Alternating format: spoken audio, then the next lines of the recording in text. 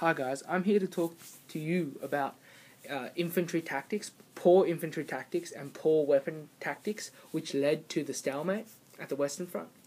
It comes from two main reasons.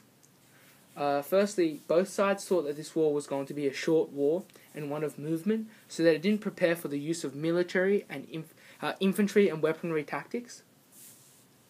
And both sides thought that sending men over trenches in frequent waves combined with artillery was enough to win the war, which clearly it wasn't. It just led to more of a stalemate. It was only until the latter stages of the war that both sides started to develop tactics and for weapons and infantry. The second reason is that many weapons used in World War I were new weapons and were untested in any major battle environment. For example, the machine guns were never used in any previous major battle environment, as it was developed by Maxim in 1884. Generals had no previous experience of dealing with machine guns, so they couldn't develop tactics for it until they tested it out against their enemy. This is also why generals, especially Haig, had reservations about the tank when it was first introduced. It was first introduced in the Battle of the Somme in World War I. Tanks were incredibly slow and had trouble moving over trenches.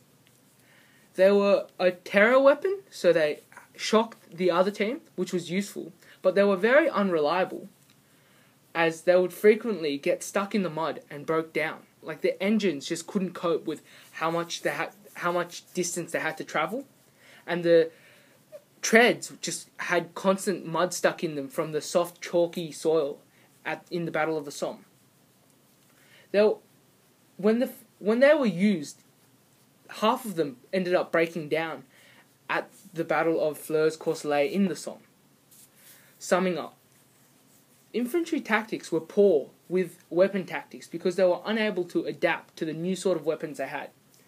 Generals at the start of the war were still using old-fashioned tactics for cavalry and were facing weapons that did much more damage and were able to kill many more troops. As the war progressed, generals were able to develop tactics around weapons they had once they fully knew how to use them. For example, they started to develop the fire and maneuver tactic, the creeping barrage, and Hutier tactics.